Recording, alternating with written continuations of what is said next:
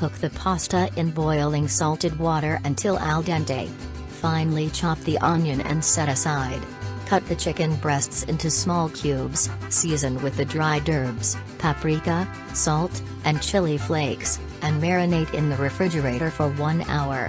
Sauté the chopped onion in a pan with a little oil until soft. Add the marinated chicken to the pan and cook until browned. Meanwhile, add the chopped broccoli to the pasta water a few minutes before the pasta is done. Drain and set aside. Add the cream cheese, sweet corn, and half a cup of pasta water to the chicken. Cover the pan and let it simmer until the sauce thickens.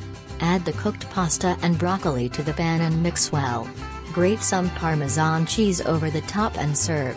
Enjoy!